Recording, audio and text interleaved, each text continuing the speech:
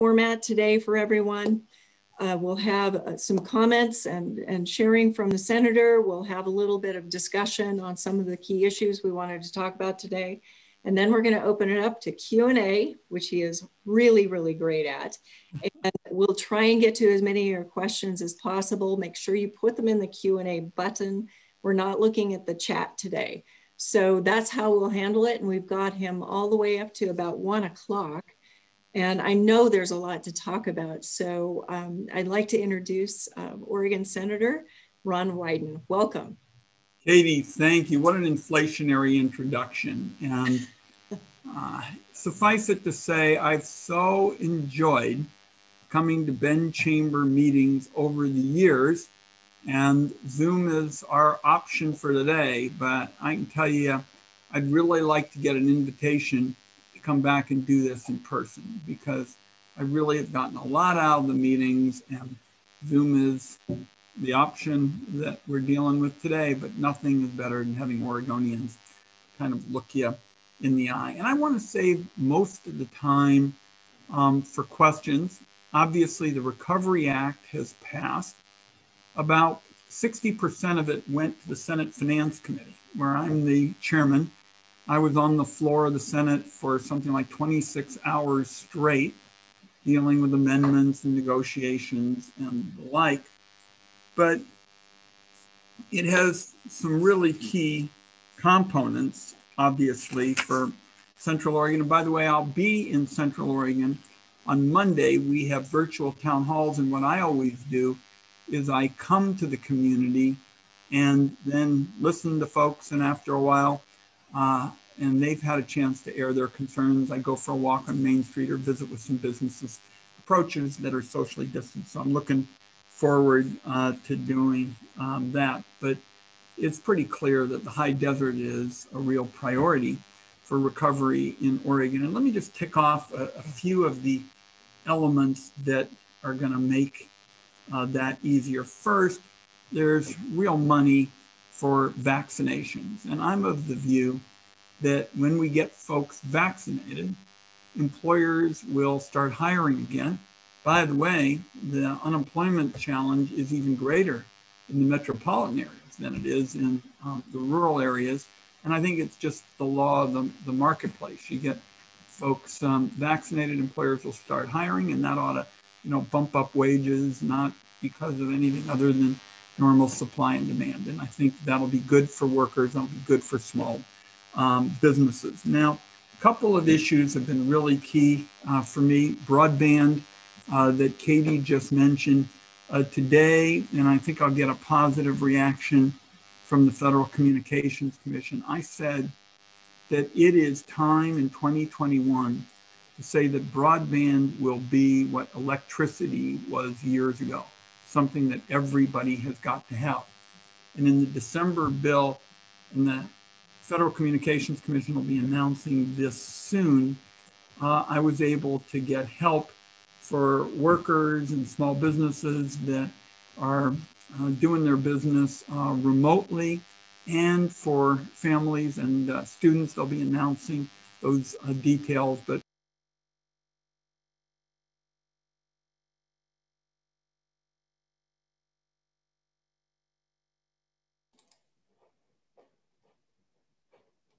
Senator, I believe that you are muted. Could people hear any of now what you're on. Now you're on. Could any people have heard? Did people hear any of what we talked about earlier? I think that we left off just as you were talking about the broadband. Okay, great. I mean, everybody in Central Oregon understands how important that is. You can't have big league quality of life in Central Oregon with little league communications. And so I have made it clear that I want broadband treated like electricity was years ago. And I think the Federal Communications Commission is going to encourage that position. And right now they're implementing a program that I got passed in December that provides additional funds for folks who are working remotely, for kids and families where they're also getting educated remotely. And I think you'll get more details, and we'll get that information to you very quickly. Now we're moving on to the next package, which is infrastructure. roads and bridges and airports and the like. People are asking me, how are you going to, pay for it? I mean, the budget's about choices. I think that there are programs at the federal level, and we can talk about it, whether it's containing, healthcare costs, whether it's special interest, tax breaks. There are a variety of areas where I think we ought to say, this is the place where you make a change in order to free up funds for those areas that are inherently governmental, which are priorities like roads and airports, and as I said, communications earlier. I think what we ought to do is get ready to get to questions, but I want to mention the River Democracy, because the River Democracy program that I've outlined in legislation is really a tip of the hat to Central Oregon, where recreation has always been a big economic engine. And what we propose is adding something like 4,600 miles of additional rivers that would be protected. And it's not a bill written in Washington, D.C. It comes from nominations in Oregon. For example, a group of sixth graders from Pacific Crest Middle School nominated Tumalo Creek. So whether it's roads, whether it's broadband, whether it's recreation, these are some of the key pieces of the puzzle. And what I'd like to do, Katie, is use this kind of as a warm-up for the virtual town hall on April 15th. I hope folks will participate in that as well. But let's go right to questions. And I want to mention one other area. The biggest challenge in DC is trying to get bipartisanship. I was able to do that recently when it came to making sure that Oregon's small businesses were able to get the tax deductions for expenses associated with PPP loans. Nobody thought we could do it. And I just went to the Republican leadership and I said, look, this was still when I was the ranking Democrat. I said, this is not about Democrats and Republicans. This is about protecting our small businesses at a time when they're getting clobbered. So that's what we're trying to do.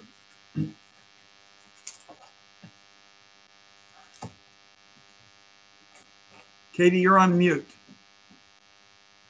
Let's see if it's us or you. God, somebody's always got to do that. So, yep. Okay, you're here.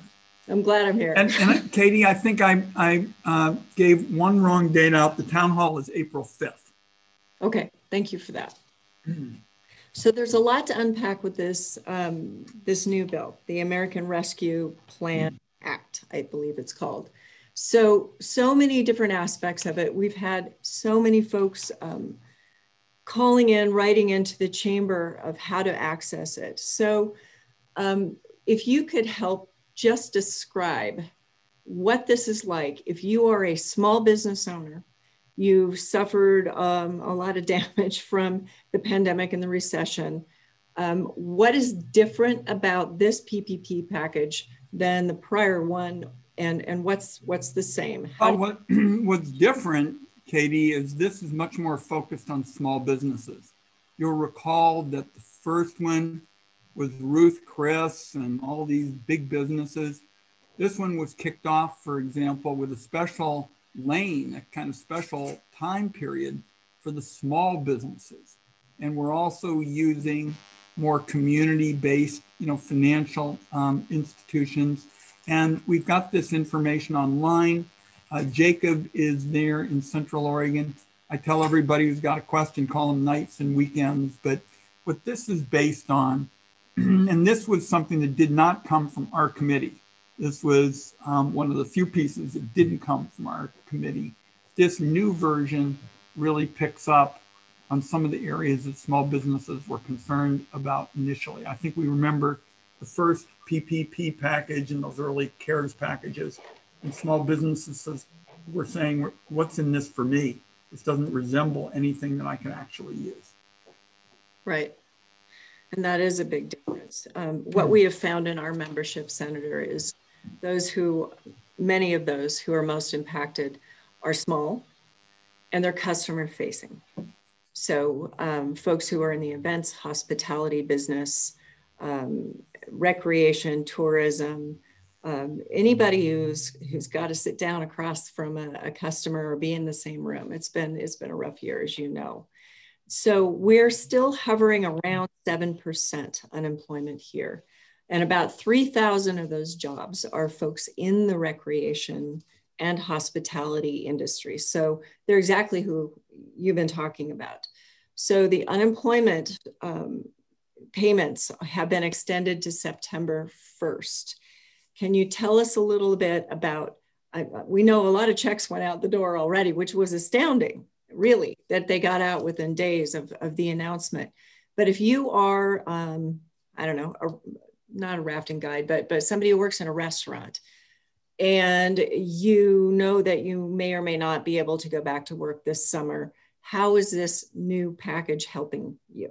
Well, this also brings some clarity to who is eligible for unemployment. So, Katie, let me describe how the system works, because we Oregonians have been particularly frustrated. I was able to get the extra money for unemployed workers twice. Initially, the $600, and then the most recent payment, $300 in coverage for the gig workers and the self-employed and independent contractors, of which there are many in Central Oregon. But the program is actually administered by the Oregon Employment Division. And the Oregon Employment Division had enormous problems early on. Their technology was so outdated, and got to the point where I had to do what I've never done in my time in public service. I asked the governor to replace the person who's heading the Oregon Employment Division. So things have gotten better. There's still a backlog. People who are having problems, again, should let us know. But what I'm hearing, based on my scientific study, which is going to Fred Meyer's and Safeway, I love both of those stores in Central Oregon, people are not having as many problems. Now, I also want Oregonians to know what's coming up, and you may hear about it in the next few days. I think it's time to get away from setting arbitrary dates for unemployment, because for small businesses and for workers, it doesn't give them the predictability and the certainty they need.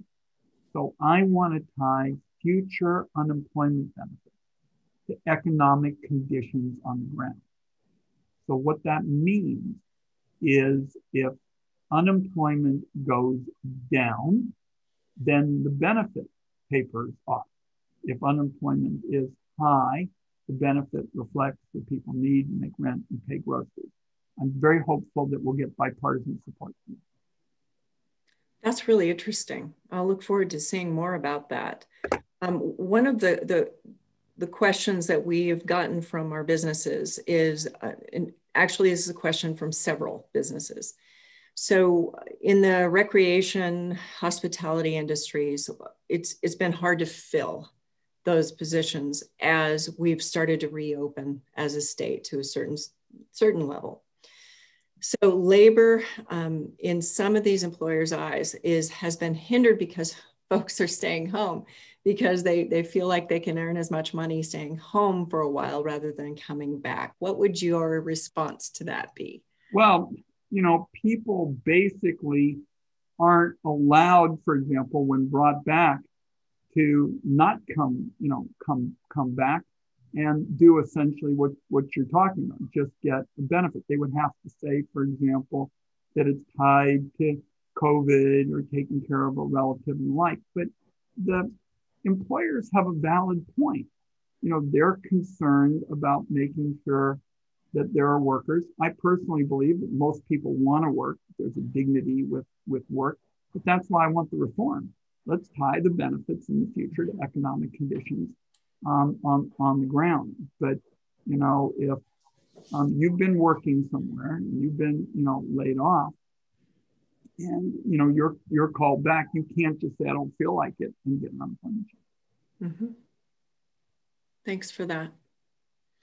And another question that came in today from as you know, there are a lot of great events that happen in Central Oregon. We get lots and lots of visitors. There's just a ton of stuff to do on a normal year.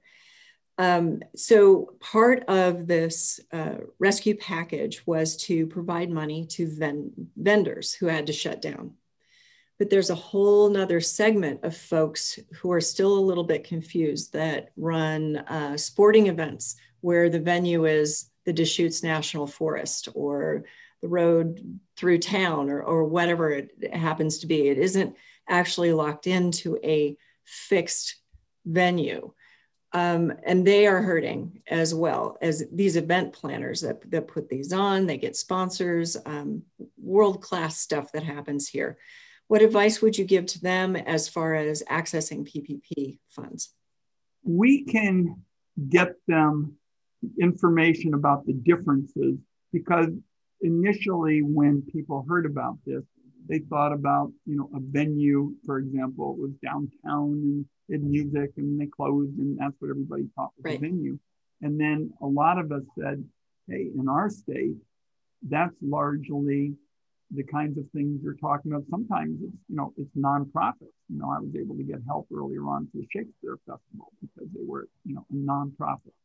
So there are different kind of gradations of what constitutes a venue. We also were able in this new bill to get help for the restaurants. It's called the Restaurants Act, which was incorporated in this. So I think, again, while there are some unanswered questions, I think by and large, for what people customarily think are venues, there's an opportunity to get some help through one of these packages. Right. Okay, I'm reading through lots of questions coming in. Let's see. Let's talk a little bit about the scenic rivers for a minute. There's a lot of questions in the queue about that. Question, why, let's see. How have you gone about getting support? We've talked to your Jacob Egler, your staff person here, and done a lot of work with businesses and as a chamber to really explore this piece of legislation. And there are several questions around how were stakeholders engaged and what aspects of this piece of legislation do you think are really in response to those who are particularly landowners, not only along the banks of the river, but this also affects the aquifer as well. What was the process of interacting with folks on that? And what gives you the most confidence that where you're at right now is going along the right path as far as landowners? Well, Katie, we made explicit, and I can read everybody the section of the bill, that you cannot interfere with private property. The private property is just off limits, period, full stop. What we said with respect to fire, which of course is so important in Central Oregon, that we wanted the land managers, and as you know, there are federal land managers in Central Oregon, to work with the communities to, in effect, try to make sure that these corridors that we believe will reduce fire risk are actually implemented. But we thought it was very important over the year to listen to as many voices as we could. And we met with scores of business groups and landowners and rural counties. And I can tell you, I've had 970 open to everybody town meetings, had scores of virtual town halls like the ones I'll be hosting in Central Oregon when I am in Central Oregon here in a few days. And by the way, I'm always open to suggestions. If we didn't get it right in an area, we want to know about it. I mean, a number of people asked, for example, about private property. And then I went to the particular section where it says, this is to expressly state there is to be no interference with private property, and said, nobody told me about that. I heard, oh, the sky is going to fall. Yeah, appreciate that. I think the other thing about this, Katie, is the way I legislate. And I'm Oregon's guy on this key committee, the finance committee, taxes, and trade, and healthcare, and infrastructure. I believe in getting more input rather than less. So this is not a done deal. This is not sent down from some tablet, Mount Sinai. I'm getting input on the unemployment issue from private employers because they've told me when I said here today, it's gotten better with the Oregon Employment Division, but there's still problems. I'm trying to make the system of getting information more modern, introduce legislation on that. I want to have a system that helps both small businesses and workers, which is why I'd like to tie benefits to economic conditions on the ground. I thought it made sense to particularly tie benefits to COVID-connected kind of situations that I mentioned, but none of this is set in concrete. The way I legislate is to get people's input and ideas. Yeah, appreciate that. I think there are a couple of questions here where we can provide you with your staff's information for folks who have more detailed questions about the Act, about this piece of legislation, so they can get in direct contact with you and your staff. Jacob was very involved in every bit of this, and we spent pretty close to a year repeatedly inviting people for comment. We always said we're still going to be open for comment, which is the case. So Jacob, forgive us, but we're going to put your email address in the chat box. Jacob's life is going to be forever. Yeah, so that people can have access, because there are several other questions in pretty many detail that I think would be better served directly with Jacob. And Katie, remember, our view is that recreation is an enormous economic engine in Central Oregon, our state.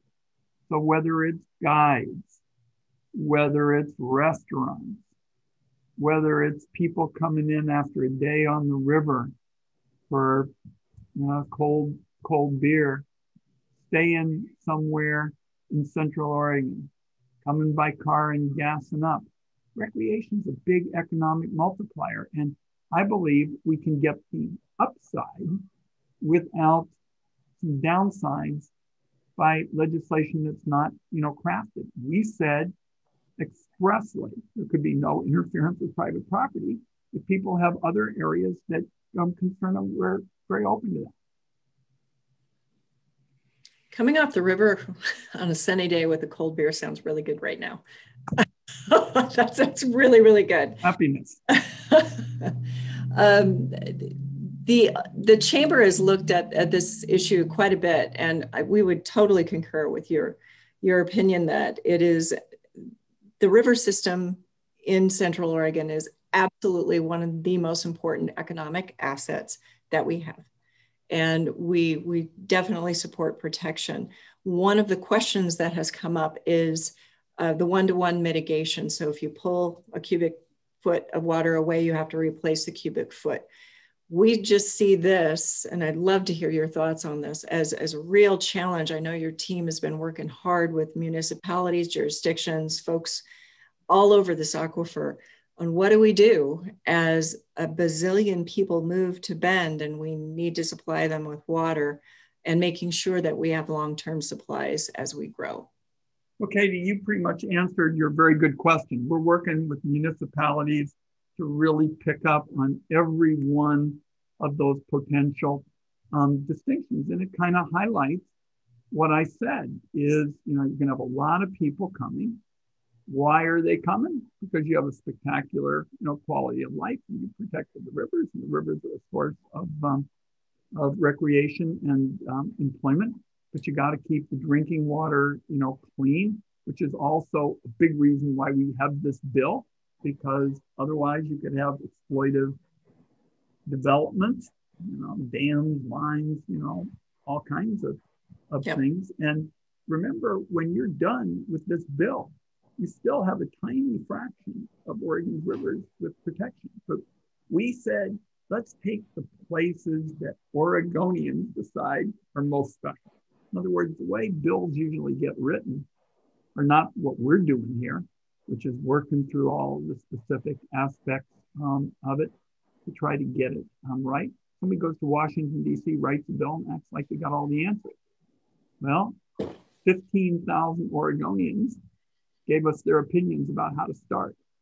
Then we went out and talked to more people. Then we talked to various organizations and interest groups. And now I have the good fortune of being with you and saying, if your folks have ideas and suggestions, we're open to them. Yep. And I'm going to close out that topic. There are a few questions from folks who represent miners, small scale mining. And I would suggest you going directly to Jacob on this, because they have concerns, ideas, and input to provide from that standpoint as well. I'm not as familiar with that industry here at the Chamber. So I want to move on to a new topic, and that is the pending infrastructure bill that's coming. And for economic stimulus, for infrastructure investment, everybody's talking about it. I know you have been right in the middle of that discussion. And just want to thank you publicly again for helping us get an infra grant. A couple of years ago, I was there with the city of Bend in your office asking for your support, and we ended up. I remember it well. Yeah. and that's certainly going to help with traffic around here. But there's, as you know, not enough fingers and toes to plug the holes in the dike. And so there's a lot of work to be done yet. What aspects do you think are most important in this bill as it's being developed? Well, I think we all understand that Central Oregon or Portland or Medford or any small or big sized town, it's a global marketplace, and we've got to be competitive. And my own view is that people in politics sometimes talk a lot of nonsense in an election.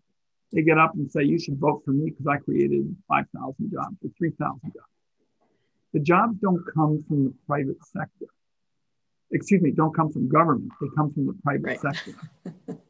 And when people like me set the temperature right in terms of infrastructure, in terms of taxes, like I did with the PPP loans and protecting those write-offs for small businesses, holding down healthcare costs, which I'm trying to do with prescription drugs and eliminating middlemen and the like.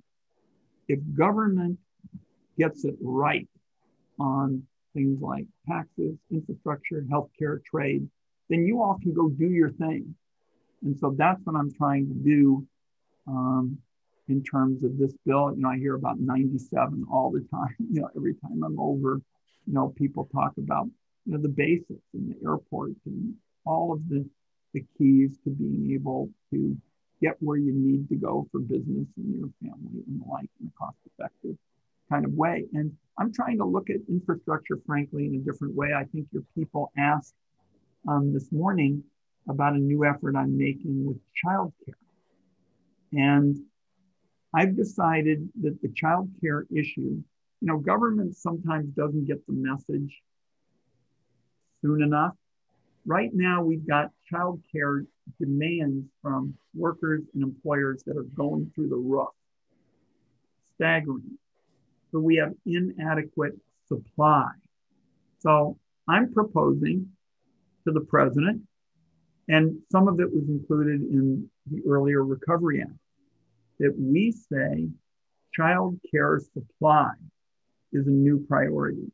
And there is a special section of the Social Security program where funds can be made available to states and say to a Central Oregon business is trying to rehab or expand a child care program to meet those needs. So we're looking at infrastructure in a way that allows people like me to say, hey, government could make a well-targeted investment here in increasing childcare supply. So all of your 127 members that are listening to this could be in a better position to grow their private sector businesses because their workers see that there's a new way to take care of their child. Mm-hmm. That was a longer answer probably than you wanted, but that's how I see it. No, I want to talk to you more about the childcare thing, because as you probably know, this has been one of our top priorities at the Bend Chamber for a good 3 years. And I serve on the State Early Learning Council. And the direct correlation between businesses' ability to keep their employees on board and happy is inextricably linked to childcare. And it is a workforce issue and an economic issue, as well as all the other things, like, I don't know, taking care of our precious kids and making sure they're properly taken care of, and their brain development happens in a productive way. But really, I think you hit the nail on the head. We have a childcare desert. It was that way before the pandemic hit, and we lost, I think, around 65% of our childcare providers here. And only 1 in 3 kids before from birth to pre-K even had a slot in this region, 1 in 3. And now I don't even know what it is. We're waiting for the new data to come out. We're trying to get some programs implemented that lowers costs by sharing supplies, by putting together an apprenticeship program. We're hoping to work through different regions that would take college students and pay them to learn how to be in early child and brain development and pursue that as a career path. But all of these things are little bits of the bigger piece that I think you just hit on, is that people don't get into childcare because you're going to make money. It is a labor of love, and it is economically not a super feasible model. So long-term change for a funding stream to help subsidize it, I said the word, subsidize it, is probably going to be something that we as a country will have to talk about someday. And I really appreciate what you're doing. And I read through your news release on investing in childcare. And I think you're on the right track for that. You know, it's striking, Katie. I mentioned the role of government in the private sector, where, government doesn't create jobs. Private sector folks do. I'm in the climate setting business, and in each of these areas, that's how I see my, role. And what's particularly wrenching is Oregon is mostly a small business state. We've got only a handful of big businesses. And so what we try to do is put our hands on and try to walk people through this. And I've, been giving out information about where people can go, and Jacob and other kinds of places for more information, because this is a hands-on business. I went to school on a basketball scholarship, and people always say that your foul is a contact sport. This is a contact sport. It's why I do all these town meetings, because I don't think DC has all the answers. And I want people to leave this call having a sense of, an outline of what some of the key issues are all about and how to get more information. Yep, I appreciate that. And that's the childcare situation is going to take a while to untangle and to bring back online. But thank you for all your efforts on that. Deeply appreciated. So my Q&A queue is blowing up with questions about infrastructure. So we're going to talk about some infrastructure. So earlier in the Q&A, somebody had mentioned that public buildings are also infrastructure. And I know that there are some projects here in Central Oregon. I know Oregon State University Cascades has talked to you about the Innovation District. We have all sorts of ideas for what those bits of federal seed money could reap if we could match it with some of the efforts at the state and the local and the private sector level to blend. So when we're looking at these infrastructure pieces, do you have a sense of every time an infrastructure comes through, it kind of has a flavor to it where you're trying to focus the energy.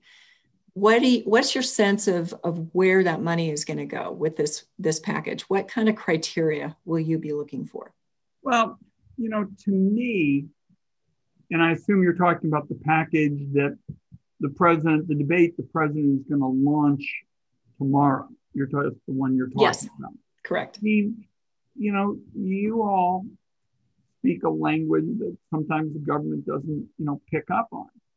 But things like return on investment, quaint, idea. And for example, in the last recovery bill, I authored something called the Build America Bonds Program. It's a public-private, partnership. The private sector really liked it. Tax credit bonds was used extensively. I was in Central Oregon and metro area extensively around the state.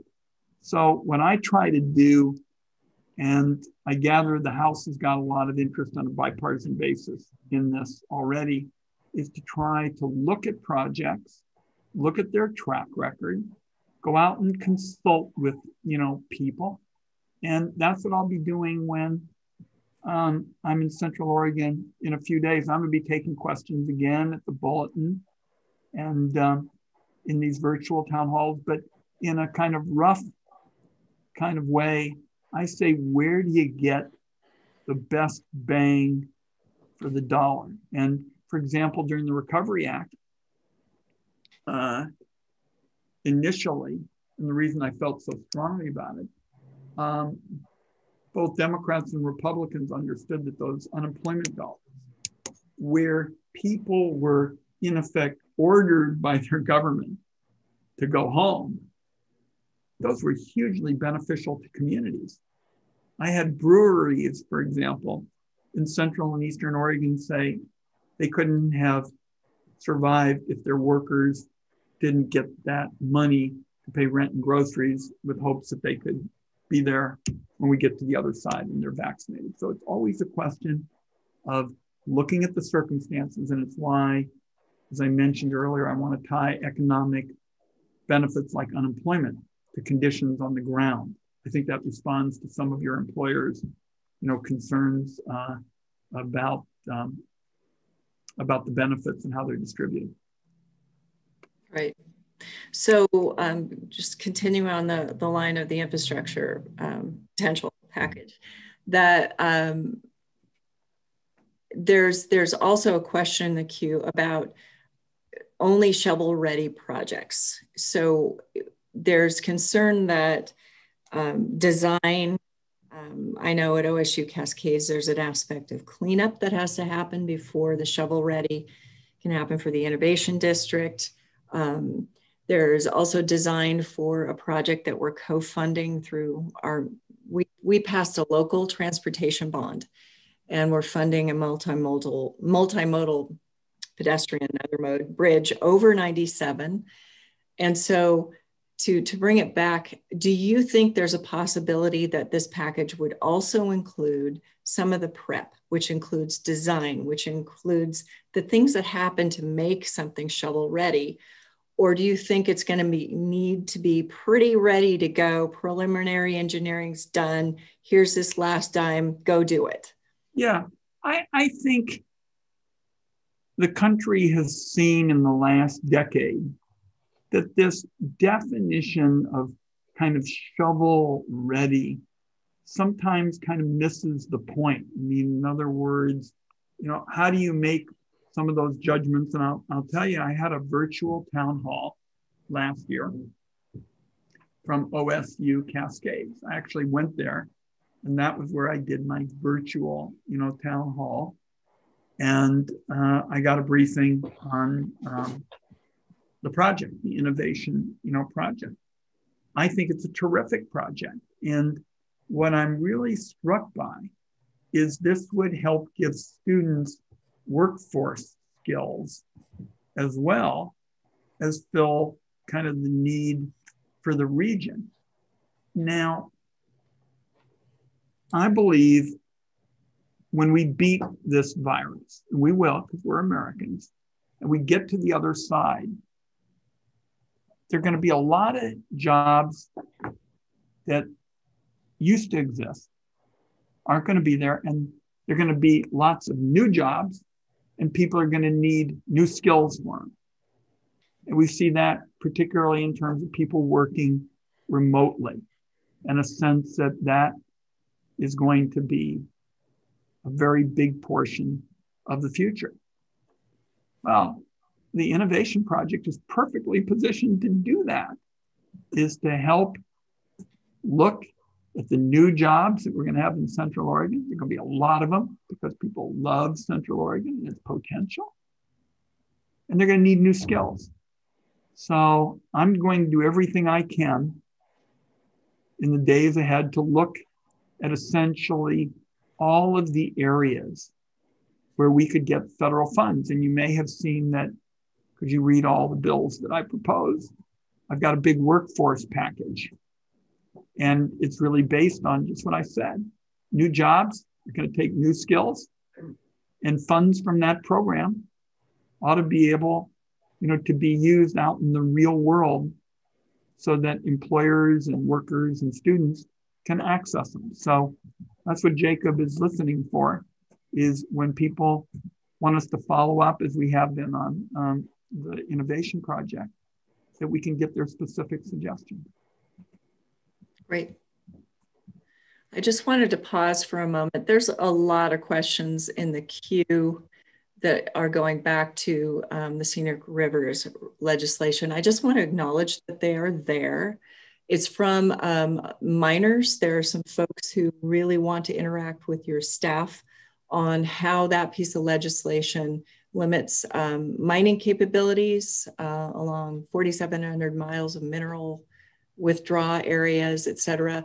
I just, because there's a lot of chat going on, I want to recognize you folks, and that I think that the best way to get that specific information is to work with the senator's staff, and please get in contact with Jacob so that your input is provided as this legislation gets developed. Yeah. Katie, so we're really specific about it. We've talked to lots of miners, and that's because my door is always open. And what we're going to have to do is get specific suggestions, and we welcome them, for what they think is the best way to achieve the balance, which is to have this economic engine that produces billions of dollars in revenue for Oregon each year. That's with a B, tied to rivers and protecting our special places. How you can have that, and we're anxious to hear their suggestions on how we can have that, and we'll hear them out. Thank you for that. Senator, I would like to talk just a little bit. This is kind of along the lines of infrastructure. It is infrastructure. I know you've done a lot of work in broadband stuff. You alluded to that when we first started our discussion today. Do you, in Central Oregon, as you know, Bend and Redmond are an MPO together. We're roughly 250,000 folks. But you take 3 steps outside of that area and we are really rural. And so we're Bend, but we're also a part of Central Oregon community. Can you talk to me a little bit more of how you plan on funding, as you said, just like getting electricity? I totally agree. And I think that our businesses would, that broadband and access to it is essential to being a productive person anymore. So what does that actually look like? How do you plan on implementing it? Well, here are the numbers from the last 2 bills, the December bill and then the Recovery Act. Now, the December bill made available $300 million for broadband in rural areas, and then additional money for tribal broadband. The rescue plan included $10 billion to to help states build out broadband. And that included well over $150 million for our state. So what I announced, Katie, and this is what today's announcement was about, is every single time there's an infrastructure bill before the Senate Finance Committee. This is a pledge from me. This is not from Harry, Sally, Fred, so-and-so, me, the chairman of the Finance Committee. Every time there's an infrastructure bill before the Senate Finance Committee, I will push to include substantial broadband funding until we reach the day when broadband is like electricity came to be decades ago. That is a commitment, a pledge from me today. Thank you, Senator. So want to, again, switch the topic to housing. Okay. Can you fix that, please? Thanks. So you know our situation, but just to give you a taste, if you are lucky enough to even find a house, they're on the market 3 days or less now. In the last 3 months, median home costs has gone up 29%. We're in the $580,000 median price now. Crazy price. And there are many, many reasons for it. I know this is a national issue. Can you share your thoughts on what can be done about this? Yeah, Katie, hugely important. I'm kind of surprised that we went on for close to an hour and we didn't get to housing. This is true everywhere. I'm sitting in my dining room in Southeast Portland, all over Southeast Portland. If there is a house, available, comes on the market on Tuesday, and by Wednesday they're flooded with offers and it goes for above asking price. And this is true everywhere. And this is taking an enormous toll on Oregon. I mean, if we're trying to deal with livability and opportunity, and say somebody from another part of the country wants to come, they can't begin, to afford housing. So this is really taking a toll. And let me kind of walk you through where we are. Now, the rescue plan had $25 billion in emergency rental assistance. And that has to be an effort where the small businesses, because so often they're landlords and they're hurting too, and tenants, work through that. $10 billion for homeowners who need a hand, and $5 billion for emergency housing choice vouchers. These are something used in Bend and elsewhere for people who are either homeless or, as the government says, imminent risk of homelessness. So there's a beginning there. But let me tell you what I'm going to propose shortly. I'm going to propose something called the Decent, Affordable, Safe Housing Act. And if I was a business person sitting there, I'd say, it sounds like a nifty title, but how is he possibly going to do that? We're going to try to take it in increments. And the first part that I'm going to focus on is getting adequate shelter for children who are sleeping in parks and other places all over. And in the urban areas, they get picked up by taxis after being on the streets. In the rural areas, the school district might come and stop in the parks and pick up kids who've been out a night. Rural Oregon is pretty cold and wet. And so for the broader term, I'm going to try to stake out some ground where in pieces, we can begin to attack the longer term priorities. I mean, Oregon should not have kids being picked up, at parks after spending the night. You can't learn that way. So those are the funds from the last two bills, December rescue plan, and what I'm going to propose going forward. One bit of good news is the low-income housing tax credit, which is very popular in our state with both tenants and developers.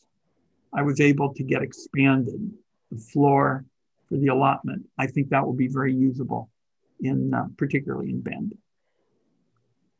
Yeah. The other issue is the link between, and which I really, really appreciate with what you're saying, is the link between housing and shelter for children and the child care human development aspect of it. And do you think there's an opportunity to link those two things together? Safe place to live, and during the day, you're in a high quality, safe place to be. And that's from birth all the way through school kids that come home from school as latchkey kids, I guess. Well, one bit of good news for those families and kids is the Finance Committee, where I'm the chair, significantly expanded the child tax credit in the most recent bill. It will last a year, but there are a group of us that are going to try to make it permanent. If we make it permanent, the people who are expert in the field think this will reduce child poverty by 50% in America. That's amazing. And by the way, Republicans have ideas on this too, and I have pledged on the floor of the Senate to work with them. Yep, that's I've seen some of the statistics that you're referring to about child poverty, and they are linked. I totally believe that. So let's talk a little bit about this crazy year as you've started out with a new administration and bipartisan legislation moving forward, and really getting us just focused on getting us out of the pandemic. And I'm not just talking about the Recovery Act. Also, I'd like to talk a little bit more also about the distribution of the vaccines, and is there 100% backing of where we're going with getting as many vaccines out as quickly as possible, is the first part of the question across the aisle. The second part of the question is, have you seen evidence that we will reach herd immunity, enough people taking this if we get the supply out? Yeah. If any of you saw the director of the Centers for Disease Control yesterday at her press conference, did you see that by any chance, Katie? Yes. She's a doctor, treated COVID patients. She's been on the front lines, and you saw in her face and the effort to choke back the tears that she feels that the next few weeks are huge. And I've been mentioning playing basketball. Don't give up the game before the buzzer is over. People are really hurting. I hear that everywhere. They're really hurting. They're grieving. But I just tell people, you got to hang in there with the masks and the social distancing. I know that a lot of people don't want to hear that. Somebody's making it up and it's not true and all the rest, but I don't think that's politics. I don't think it has anything to do with Democrats and Republicans. That doctor who was treating COVID patients, she just barely got through that press conference where she was asking people, you know, we're dealing with all these variations and the like, but just don't give up now. Now, with respect to the specifics of who's getting it and when, as you know, Oregonians know, those are decisions essentially made at the state level. My view is that my job is to get as much vaccine out across the country as we can. And I disagreed with Donald Trump about using the Defense Production Act. I think we should have been using it more aggressively. I told him all that. I said, look, we can't even figure out who's in charge of the program. One day it's Jared Kushner, and the next day it's somebody else. But that's all been done. Now we got to get a good distribution plan. I think in the Recovery Act and the direction that the Biden administration has been taking, I think it's getting the product that's needed out. We can get more, but I think this is really down to the nuts and bolts of distribution. And, you know, I saw the announcement about the schools and the like. So I think progress is being made, but there's a long way to go. And I will tell you, if there is one thing that I could say to people who haven't been vaccinated up to this point, I'd say just look for yourself, because there are a lot of facts out there that aren't political. You've got friends and neighbors who got vaccinated, and all the horrible things that some people were predicting didn't happen. Oregonians are great making up their own minds. They get the facts, they get the information, and I'll trust them, and I'll trust that they'll get vaccinated. Thank you, Senator. I think we have time for one last question from a local venture capitalist who's saying, thank you for your hard work. Do you see startup businesses as a way to increase resilience and accelerate recovery? And how can we leverage federal funds to seed these efforts? Well, that's the SBA, my friend. And we just confirmed a new head of the SBA who, if that person, you know, was here, would say, look, you know, our focus is on trying to get seed capital and access to exactly the people that you're talking about. I mean, I can just tell you, I'm sitting in Southeast Portland, and I don't know, maybe 4 or 5 blocks away is where Phil Knight, you know, grew up, the founder of Nike. And I think we all remember, you know, Phil Knight was in his kitchen with his waffle iron. And that's how Nike became a colossus, one of the world's biggest, you know, employers. Wasn't always big, didn't just kind of pop out of the refrigerator and was enormous. Started out with a waffle iron.